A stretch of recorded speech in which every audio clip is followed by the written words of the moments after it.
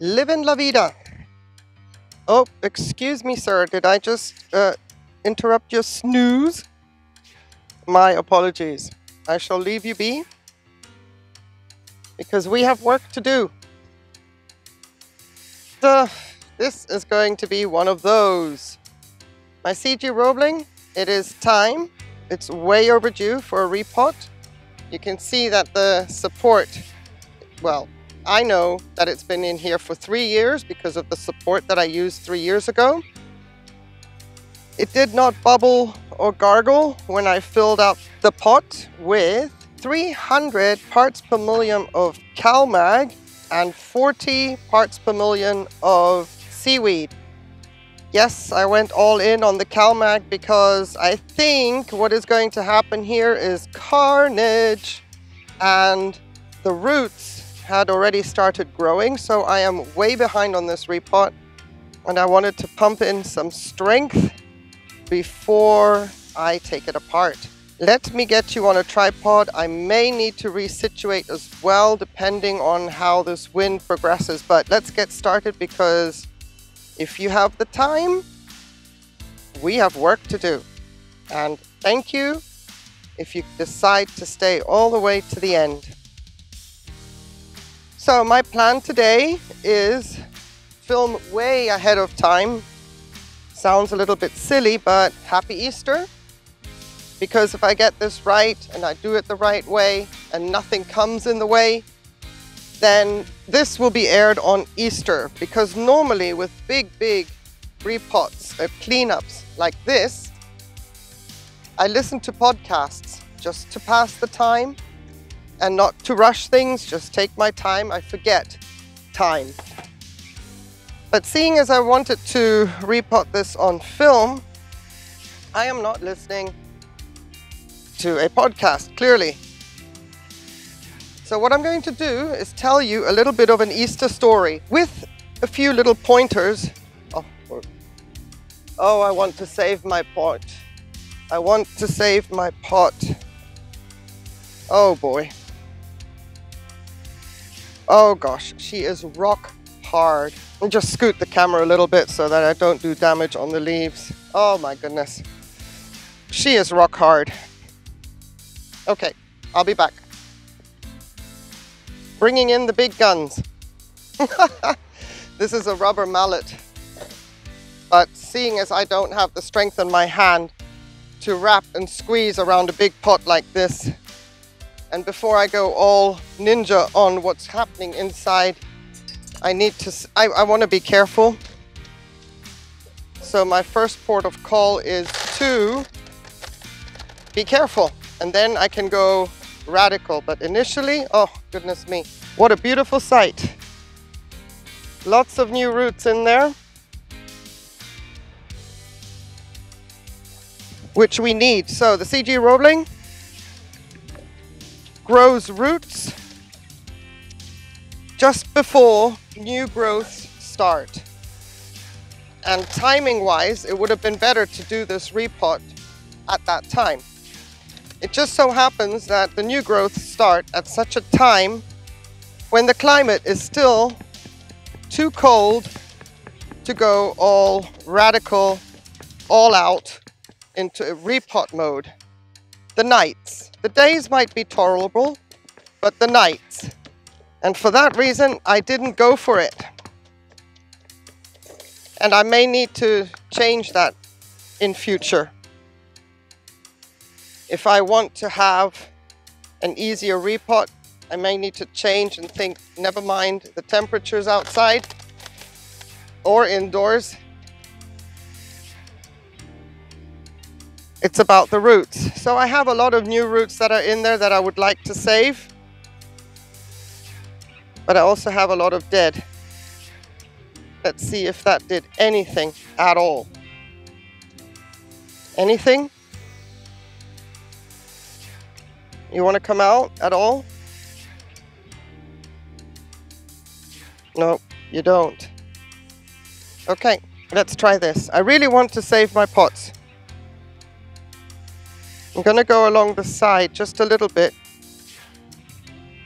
Not dig in and cut around, but to wedge the outside of the pot free. And I'm going to do it on the side where I see dead roots. Give me a bit more leverage. And I've used a round-edged knife so that I'm not poking and stabbing away at something I don't see. And besides, my paring knife is a little bit too fancy. I shouldn't even be using it on my orchids, but it's the thinnest that I have. Oh boy. So while I'm concentrating on this, I know I haven't gotten into my Easter story yet.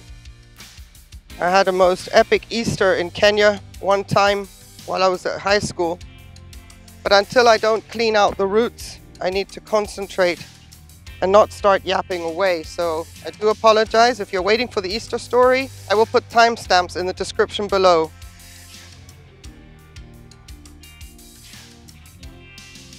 Okay, I can hear something giving.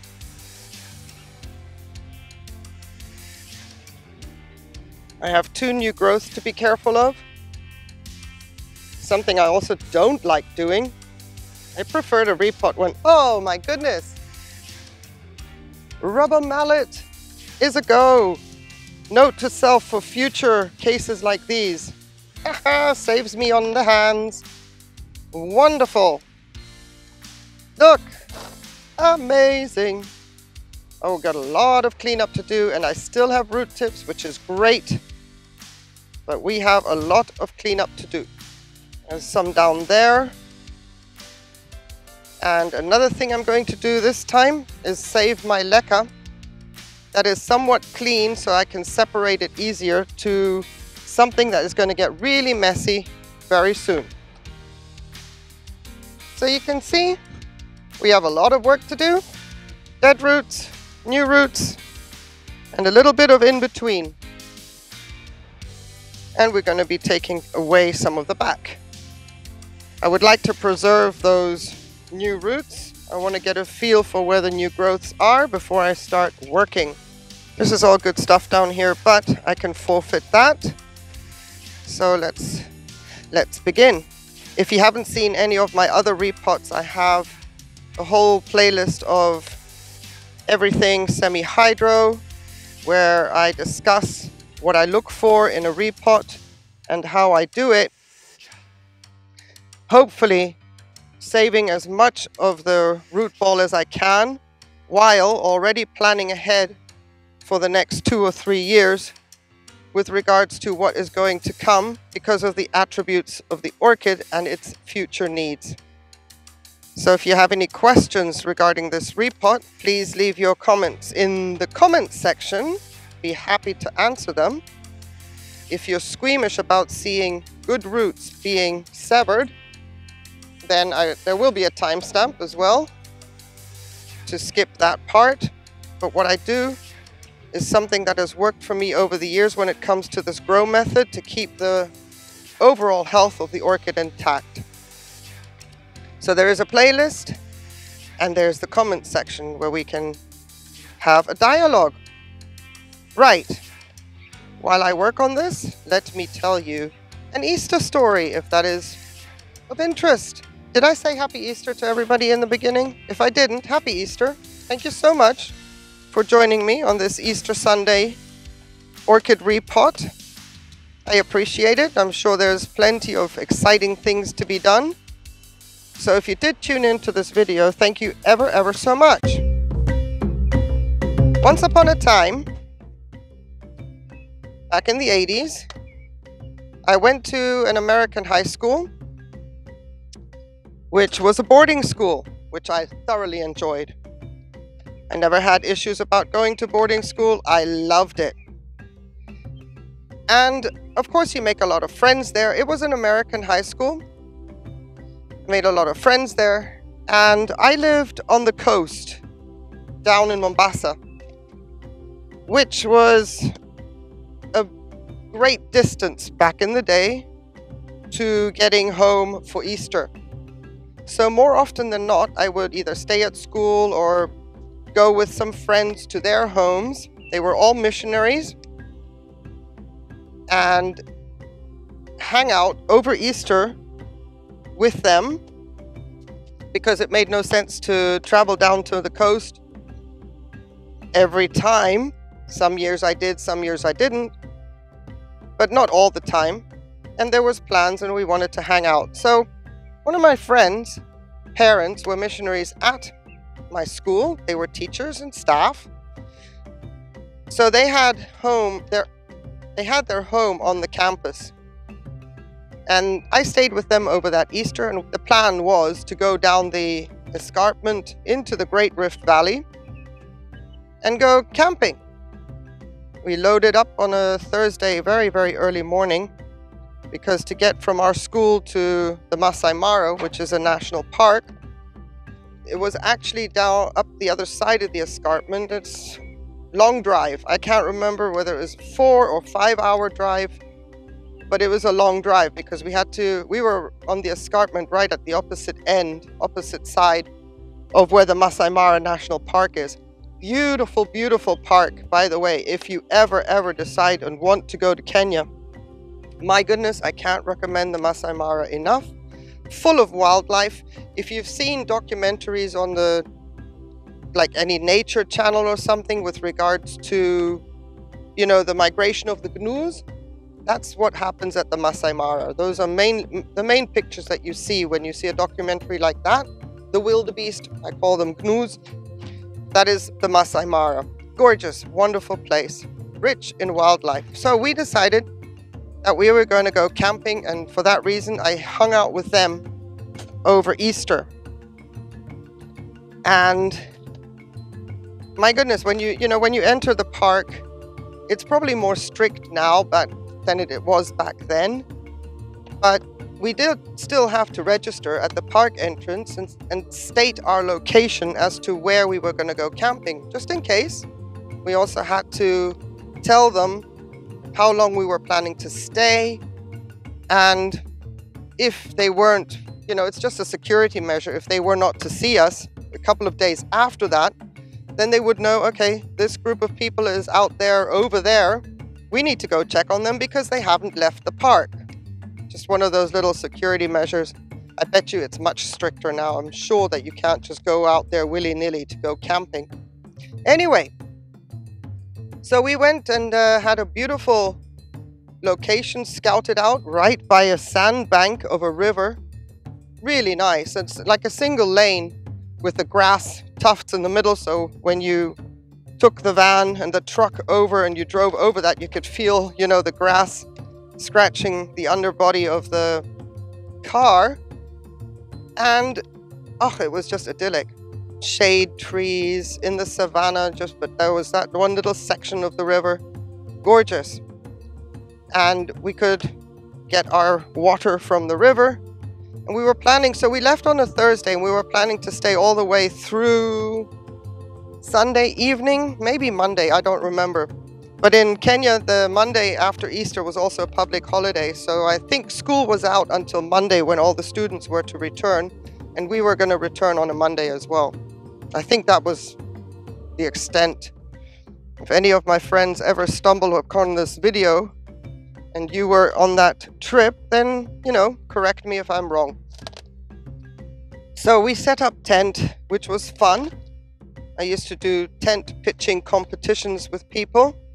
That's another story.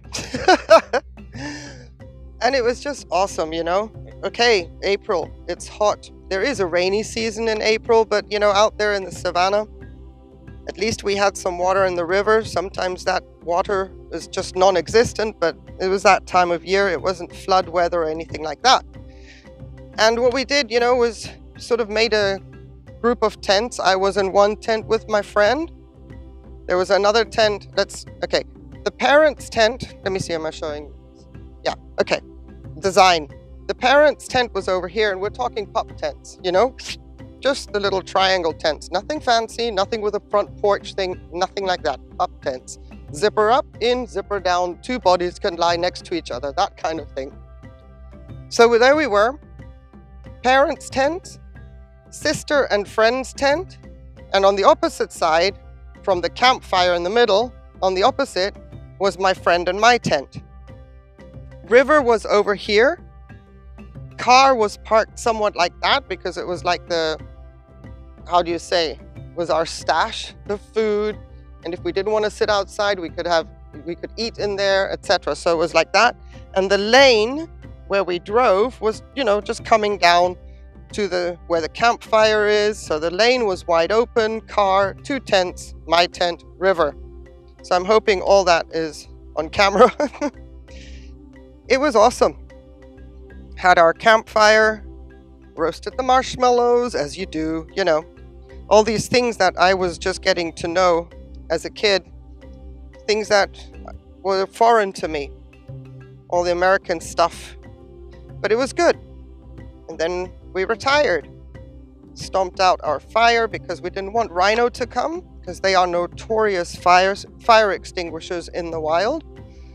So didn't want to attract anything, stomped out our fire, and we retired into our tents, and everybody was told to, you know, pipe down, shut up, be quiet. You also don't want to attract any interest from the wildlife. This was not an official campsite. It was just something that we were allowed to do back in the day. So it wasn't like we were protected from wildlife. It's difficult to not giggle when you've got the giggle fits. And that's what my friend and I started getting, as you do. Silly youngsters getting giggle fits. And we could hear the parents keep saying, shh, you know, sorry if that was too loud in the mic, but they were shushing us to, you know, calm down, go to sleep, big day tomorrow, get up early, go on a game drive. Then I think we did settle down eventually, because what woke us up was the most horrendous, I mean, seriously, the most horrendous sound. It wasn't lion. I mean, growing up in Kenya and being in that environment, we knew our animals pretty well. It wasn't a lion that had made that noise, but it was something that was in extreme distress. And then we heard the lions and the growling and the whatever was happening outside of the tent is what woke us up. It was that loud, that vicious, and something was in major distress. We didn't move. It's not like you go out and say, excuse me, what's going on? We're trying to sleep here. We did not move. It was still dark. So everybody just, oh my goodness, what is going on? And, you know, you write it out. Just write it out. Don't even think about it. And then after a couple of hours, it actually calmed down and it stopped. By that time, dawn was breaking. And, you know, we want to get ourselves some chai. Like real chai, not the Starbucks chai. No, the proper chai. Cooked with raw tea leaves. Well, cooked with tea leaves, but no tea bags, nothing. Straight into a pot with milk in there and plenty of sugar. Tea leaves, milk and sugar, all getting it to a rolling boil and stirring and stirring. That's how we made chai. So the stuff that you get at Starbucks, they call that chai. I'll tell you about chai. It's good stuff. We were addicted to the stuff. Probably more the sugar than the chai, but anyway. Time to get up. Time to go out, which we did. Unzipped our tent. And everybody's sort of like, you okay? You okay? Yeah, we're fine. Okay, so what the hell was that? Don't know. Animal, you know? And it was actually the dad that said there was a kill at night. Lions had made a kill, and it was close enough for us to hear the entire commotion of what was going on. Okay, fine. Everybody good. We got out. Let's get our day started. So we all unzipped and peeled out of our tents, wanting to go down to the river, which my friend and I did. We only got so far where the father did that noise again. I'm not going to do it because I don't want the mic to be affected, but it was a noise that you kind of agree upon to stop what you're doing at that point in time if you can't actually shout. All right? It's like when you have diving signals. You're not talking because you can't. You've got something, you know, the oxygen in your mouth. The same with being on safari, camping, whatever. certain sounds are there to address and alert, as opposed to, you know, shouting it out, because you can't based on what is around you. So he made that noise and we stopped and we turned around like, you know, frustrated teenagers. What? And that moment, the what never made it to the T part, because we saw what he saw. From the tufts of grass that were all around us, apart from the shaded trees, etc., if you look past that to where the lane was, where we came in, lane, dirt track, and the tufts of grass, there was a massive, I mean, buffaloes are big, but this thing, because it was right across the drive, that lane that we drove into our little campsite to, laid there, right across, blocking everything. No in, no out. It's not like we could grab the van and do, you know, a 3-turn and get out. The terrain wasn't made for that. And this buffalo had been killed the night before. And it was like splayed across towards us, guts spilling out everywhere. I couldn't see that much of the detail because we were still a little bit lower than the body of the buffalo, but we could see the blackness of it. Why we didn't look right, I don't know. When we got out of our tent, we just said, yep, everything's good. We turned left, took our towels and started down to the river. And like I said, we didn't get very far until the dad said, or made that noise. So, what can I tell you? Not just were the buffalo there, but up on closer inspection, you could see the tufts, the little black tufts of lion ears lying in the grass, but the tufts of the ears were scattered around the buffalo. From the tufts that I could count immediately with a quick freak out vision, I saw about 10 lions, big, small, female, whatever. I didn't care. But it turned out there was probably a pack of about 18, maybe 20 lions. That was it. That was it. I looked at my friend, she looked at me, we looked at the dad, and we slowly walked to our tent. Slowly, as in no rush moves, no nothing. It worked in our favor that they have a kill lying right there in front of them, and they were protecting their kill. So there was absolutely no effort made to get to the car, which was closer to the kill than our tents were. There was no effort made to make any kind of rash movement, even though it was, you know, the day was starting, and that is when the lions would go sleep. We started to move in slow motion because clearly we had to pee, we had to go to the bathroom, we had to do something, we had to eat, but everything was slow motion. And it wasn't about watching your back, it was about watching someone else's back while they were watching your back. Eyes peeled at all times.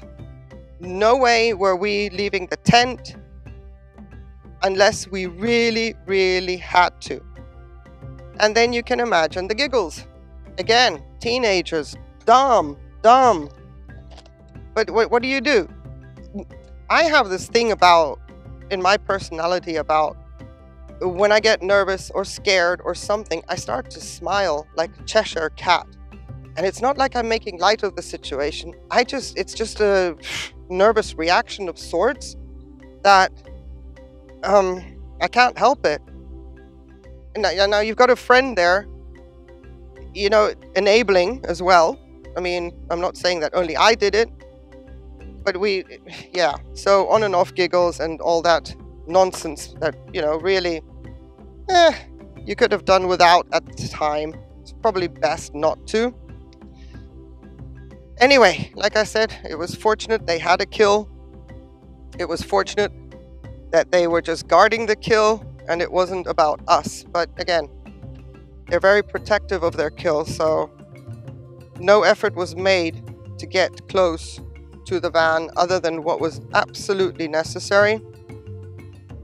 And only at such a time where it was the hottest time of day, when the lions normally just sleep. So we timed our little camping trip around the habit and the sleep cycle of the lions that were there, protecting their kill. And then at night, we retired relatively early because it's not like they come to life at night when it's dark. Oh, when the sun starts to set, like an hour before the setting sun, it cools down, and that's when they start to become active. And everybody started to be feasting around that buffalo carcass. Yep, and the noise. In the tent with my friend, we kept looking at each other with these wide eyes, you know. By that time, it wasn't like there was fear. It was just like, can you believe what you're hearing? Kind of look, you know. The noise was, I can only liken it to, akin to like when you watch very, very old, or let's say period movies of maybe the Vikings or some kind of barbarian tribe having a feast and just being grotesque about their table manners, let's put it that way. The chewing, the chomping, the ripping, and yep, the burping, and the fighting. When they would start to growl at each other, and you know, all this was happening in the dark, but you could pretty much see in your mind's eye, just by what you were hearing, what was going on around that carcass. And then they would start to fight, and you can just, you know how lions fight with their paws up and then they at each other, and you know, mane flying everywhere. Now, I'm not saying that that possibly happened, because basically I wouldn't know. I wasn't putting my head out there. But that's what it sounded like, plus ripping flesh, and then also the barking or the whinging or the whining of pups that may have gotten in there too soon before their time, and then the parent, you know, having a go at them. And it was mayhem to hear all that, and you're only like 6 feet away. I mean, at the time, was I scared? I don't know. Maybe the youth in me was just like, okay, whatever, you know? You just know that they are busy with food. You're not it. That was the kind of the attitude, because if I look back and think back, I wasn't terrified. I wasn't terrified. It wasn't like I remember fear. I just remember the whole spectacle unfolding by sound, and then how we had to be, you know, slow-mo during the day, doing what we were doing while these beasts, and they are beasts, but I'm saying that in a positive way. They are so beautiful. Anyway, while they were busy snoozing, then we got to do our bit. But it wasn't a comfortable symbiosis, if you know what I mean. It wasn't like they said, okay, we'll let you do your thing if you let you know. Again, they're still protecting their kill, but my goodness, I will never ever forget the soundtrack, so to speak, of what I heard in those nights. And now you can imagine in April, the heat of the African savanna, and then you've got a kill right there. And yep, you know what's coming next? The smell. The smell of decay. I mean, these guys didn't care, but it was, I can't describe to you the smell. It waters my eyes to this day. You see, buffalo chew grass. Grass ferments in their stomach. So it's already quite a stinky business when a fresh buffalo comes apart and spills its gut of that fermented grass. It's pretty nasty stuff. And now you've got the heat on a carcass that is being ripped apart. To some extent, not everything has been exposed, so it starts to bloat. I hope you're not listening to this while you're having your Easter lunch. Oh, I'll put a disclaimer up. Yeah, it starts to bloat. Anyway, they were still there day 2. We are now, that was Thursday, we arrived. The kill, that was Friday, day 2, Saturday.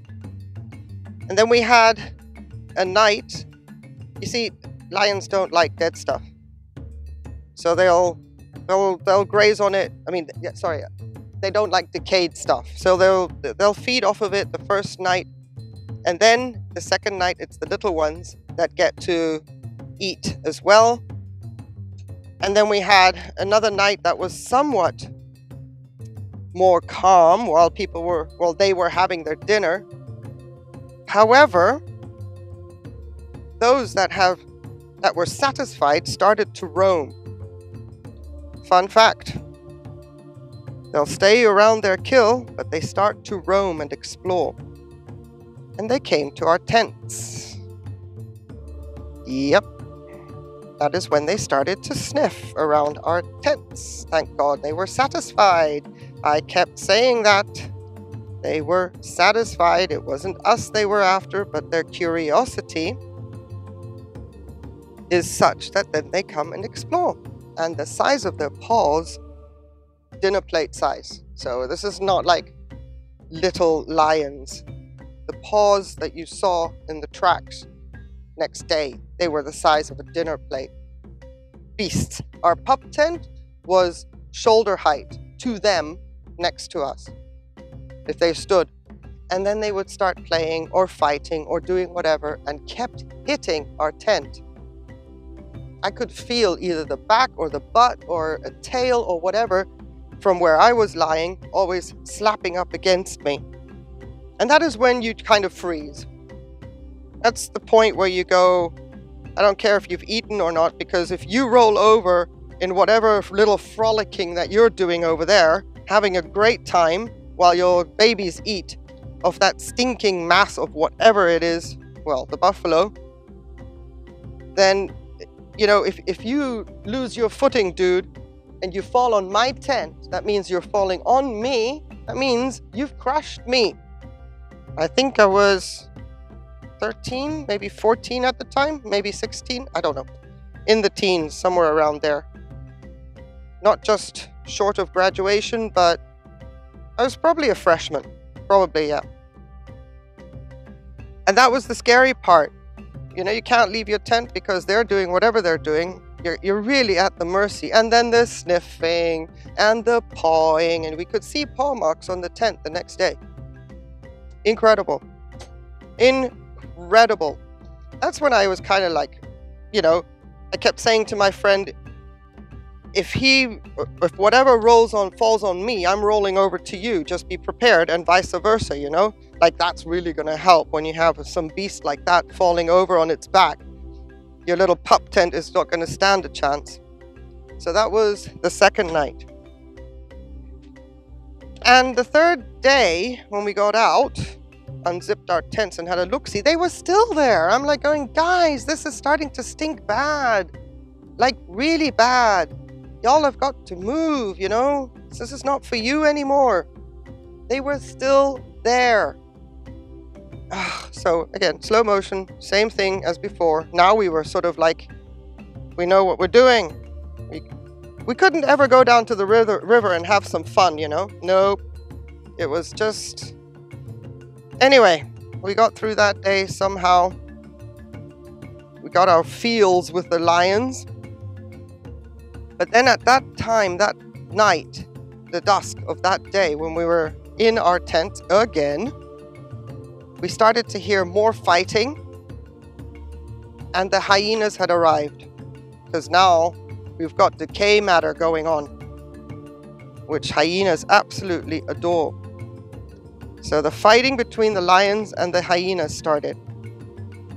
And we were going at it again. what am I going to do if that lion or whoever it is out there, you're bigger than me, you're bigger than my tent, I've got nothing but canvas between you and me. And they were all just, you know, no respect for our territory.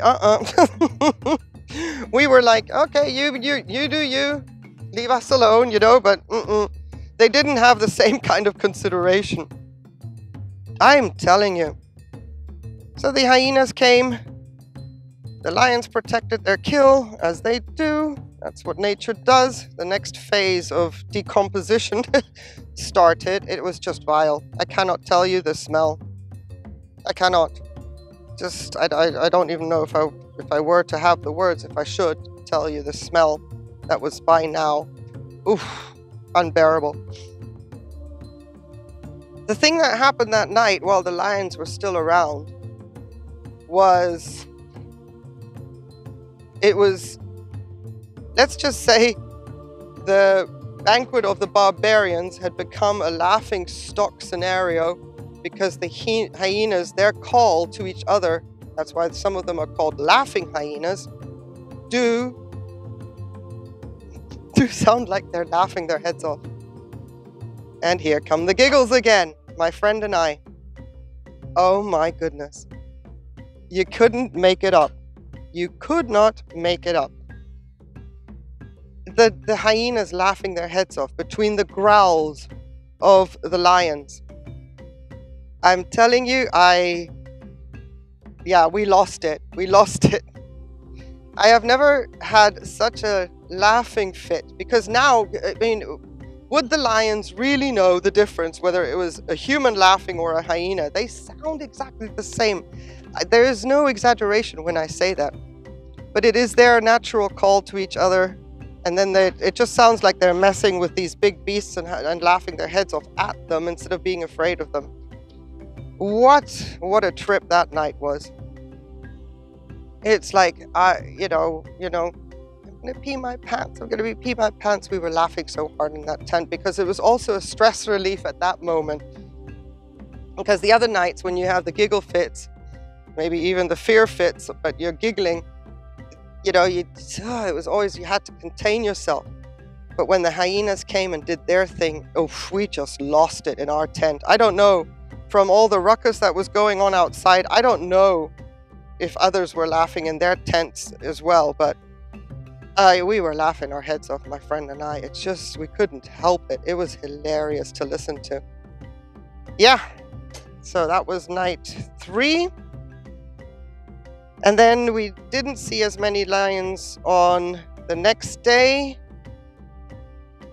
I think one of the two of the little pride were still there, but it wasn't like you could see tufts of ears above the grass anymore. It wasn't that kind of lots of lions. You really had to say, are they here or are they not? You know, you didn't know. But what came, we're still not done yet. What came, I think it was on the Sunday, were the vultures. Oh, then the hyenas and the vultures were having issues. Oh my goodness. We were just like, oh, okay. At least on that day, we didn't feel like we had to be too vigilant about the lions anymore, because by the time the vultures come, the carcass is already so decomposed and degraded. It's not really a lion thing anymore. It's about all the other predators, you know. So the vultures are just busy with the carcass, and it wasn't like, yeah, we felt a lot safer when they came. They were messing with the hyenas. The hyenas don't give a hoot about humans, you know. They were protecting the carcass from the vultures, so that cycle started to happen. And of course, the giggles and the laughs and all that business. But it was just gross. And the whole time, this incredible stench was just permeating. It was in your hair, you just felt like you were wearing the stench, you know. It was just, incredible. Then on the Monday, when it was just vultures, not hyenas, because you don't want to get bitten by a hyena, because, you know, they can have rabies too. On the Monday, when it was time for us to leave, the father actually said, you know what, I'm going to try something here.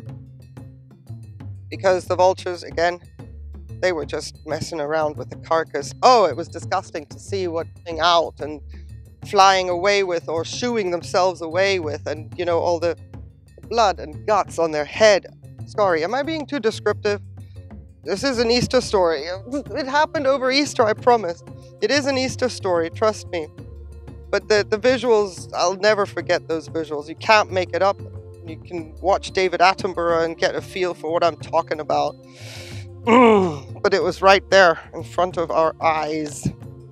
But anyway, so the dad said, you know what we're going to do? Oh, no. You guys stay in the tent. He was going to try and fandangle the vehicle, the truck or the van, 4-wheel drive thing, to such a way that it would be facing towards the lane, like exit style, going out. Because, again, vultures aren't a threat. And he managed to do that.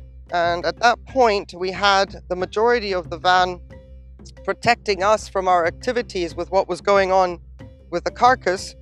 So the carcass was here now, the van was parked, and our tents, we could kind of pack up with a protection of the van facing the exit. And so we could do the trunk, and you know, we could just get all our stuff back in while always watching out to see, make sure that no lion decided to come back just to, you know, be a pain. Not that they normally do, but who thought that this would happen? So anyway, yeah.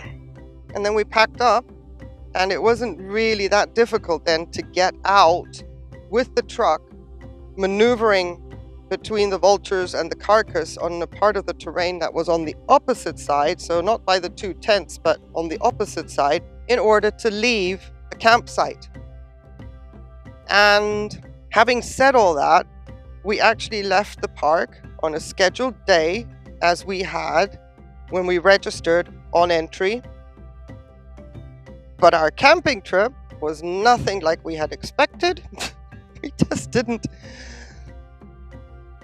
It wasn't exactly. Oh, and we smelt so bad. It's, you know, I think we drove the stench home in the van as well.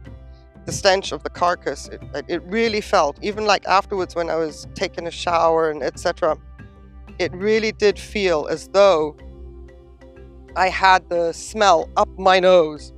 I couldn't blow my nose enough.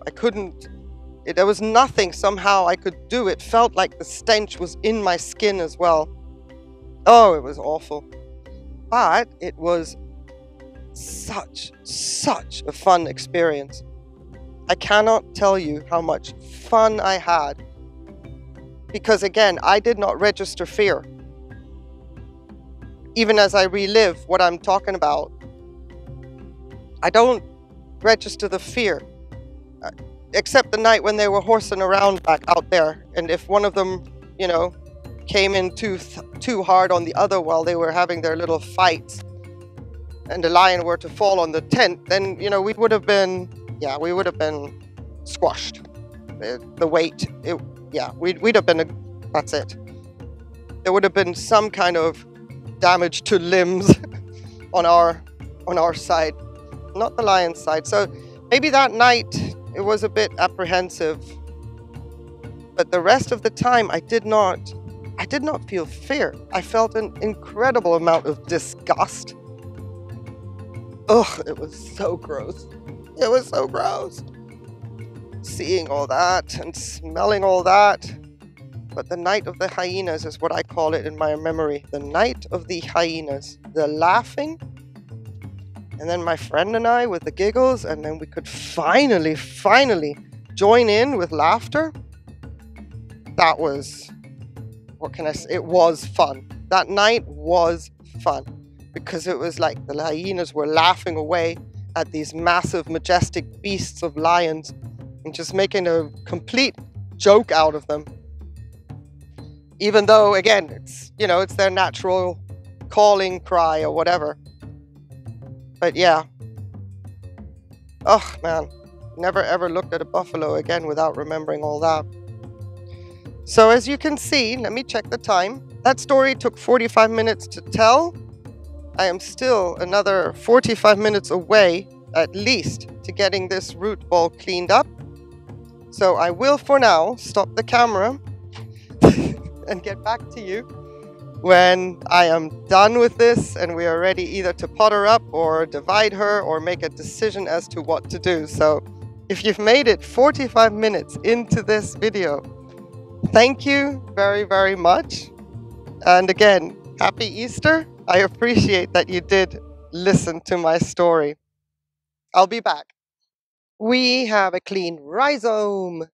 This is good news. So I've been pretty diligent, cleaned up the entire root system, took off some back bulbs because that leaf was failing anyway, and then the little seedling bulbs as well. Took those off, but it's okay, all clean. Now it's cinnamon time, and then potting up time. And I've got lots of new eyes, look at that. They're not progressing at this stage, but all this potential. Maybe after being cut and destroyed, she would like to bounce back. And that is not a purple ring, that's different. That is the color of the old rhizome around it, which is absolutely fine. All right, cinnamon, pot her up.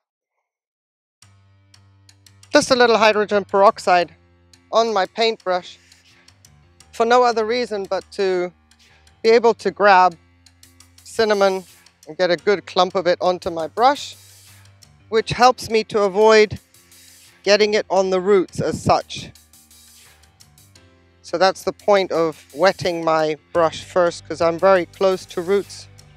I don't want that cinnamon there. And it's been so long in doing all this that the angle of the sun has changed. I'm going to set up in a different angle so we don't get any interference with sun rays. And we'll pot her up together for everybody that wants to watch me pot her up. And if not, if you've seen all this before, thank you very much. It's been a long video so far, and I'm still not done. I'll see you just now. Okay, just a quick different angle, simply because I want to show you what I'm thinking. 2 years in this pot, tops, because of the vigor and the size of the roots. Otherwise, we'll be doing this again in 2 years. Big pot. And I could say 3 years in this pot. She's already growing 2 new growths now and has potential for 4 more. So I'm going to put her in the big pot right here. And I have to prepare support for this now. Wow. Okay. Right. First of all, I need to make these holes a little bit bigger. My idea is not to use something that is so harsh that it'll break my knife, but I just need a little bit of a bigger entry for the microfiber.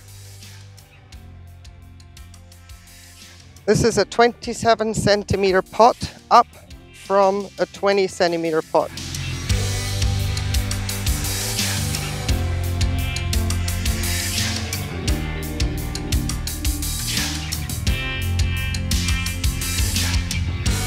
Okay, so the difference with the size of a pot of this caliber, I don't make loops, but what I will do is fill up the leca in such a way that I keep raising the microfiber around the leca so that it stands up in a straight manner, as opposed to the loop that I normally do for my wicking. Right, now to make a support that is adequate.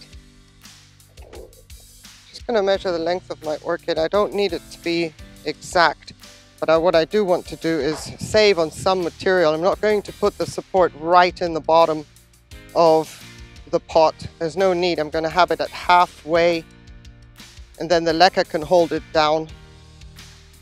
Just do a little bit of saving on the assets here. Let's try that.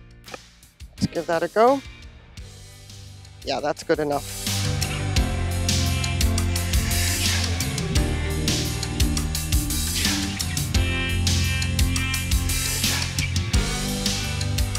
All right, so what I'm going to do is actually plant her straight or position her into the middle of the pot.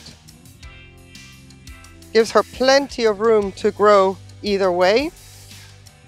And it gives me the opportunity to hopefully have some more growths coming and finding space in the back. That's the plan. Leaving her a little bit lower in the pot gives me the opportunity to raise her up afterwards. I'm just going to use the Leca to help me position her. There we go. That's my third arm. Okay. Let's give her a bash.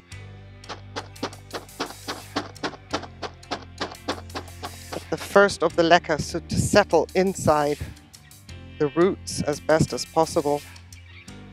At least get some of it down there.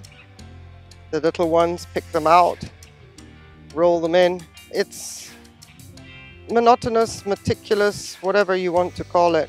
I enjoy doing this. If you're still here. Late afternoon in my time. I started this around lunchtime. I had an hour's break for a quick snack. But now it is late afternoon. The angle of the sun is absolutely full on my face. It's not the setting sun just yet. We're not there yet.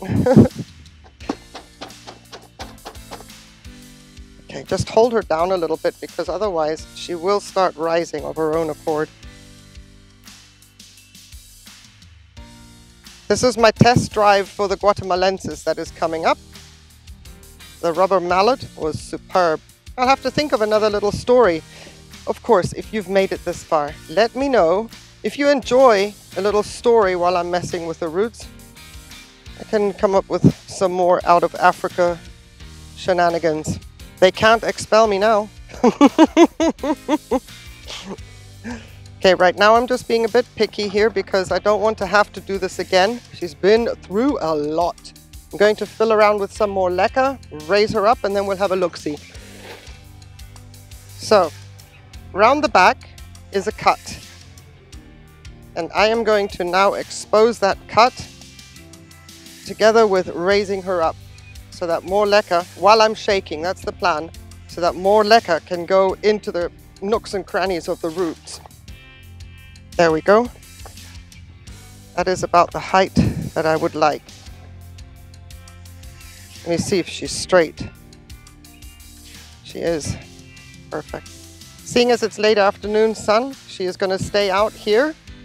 It is not that hot, but I want that rhizome at the bottom there where I cut her to dry out.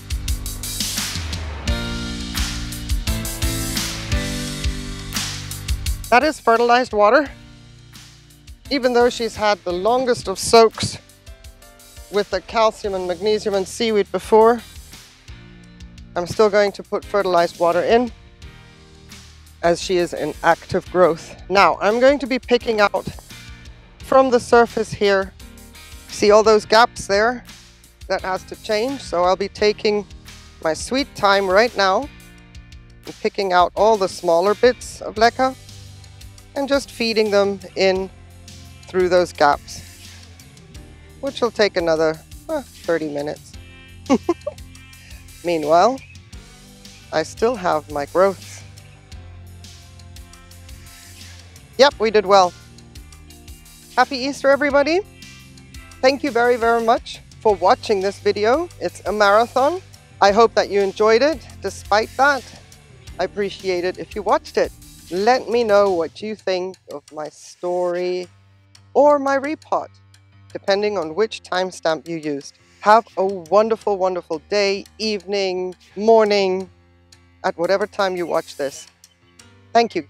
Take care. Bye.